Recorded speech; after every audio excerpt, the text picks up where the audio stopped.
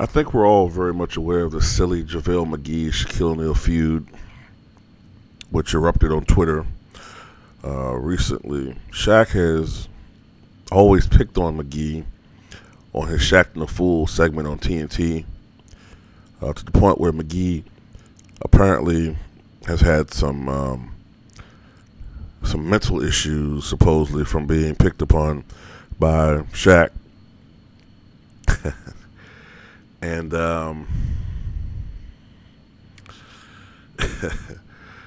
McGee finally went at Shaq on Twitter, and then Shaq went back at him. I gotta admit though, that picture of Shaq, that picture Shaq put up on his Twitter account of McGee's face being superimposed on a bum, that shit was funny, man. But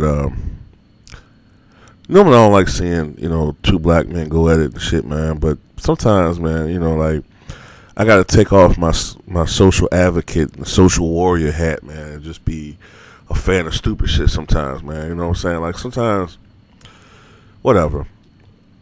Most people not even trying to listen to that shit anyway, man. They just want to be entertained. So whatever, man. But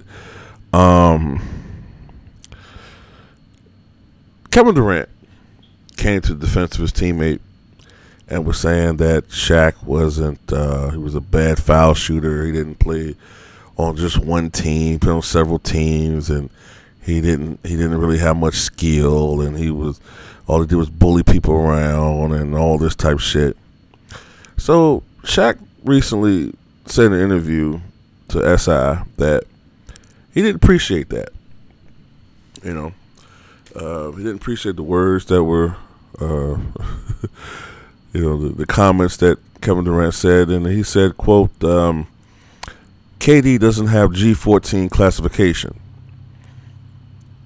He can't talk to me like that. He may think he does, and he's sticking up for his teammate. He's a great player, but you ain't in the club yet. You're on the outside, in line with Charles Barkley, Karl Malone, and John Stockton. You're not in the club with me and those championship guys. That's why I tweeted him. Mind your business. LeBron has a lot of clearance because he's won championships. But when a guy who hasn't won championship makes comments, you say, how do you know? Durant was just trying to stick up for his teammate. If you read into what he said, none of his shit made sense. Well, actually, some of it made sense. He said I was strong and I bullied people. Of course, that's exactly what I did. I'm not going to go shoot jumpers and do all of that. Just put it this way. The league is soft, and these guys are sensitive. Period. I was sensitive as a player, too, but I never went back at older players. Like, Kareem Abdul-Jabbar, Will Chamberlain never said shit to support me. Did I cry about it? No. Kareem said in the paper one time when they asked him, Shaq is doing great.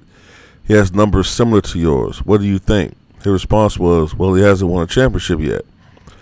I could have gone back at him, but I didn't. I sucked it up like a real man and was like, okay, watch this. A lot of guys these days, when you say anything about them, they start whimpering and crying.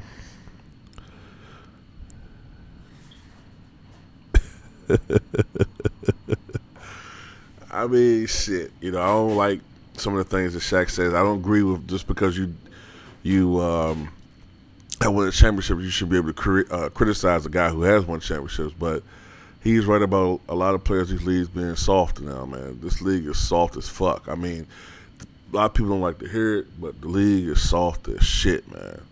I mean, you got guys who call TNT or Turner Sports and their agents, why is this analyst criticizing me? I try so hard. I'm putting up 17 points. Why is he crying? Why is he being so hard on me? Fucking crybaby ass motherfuckers.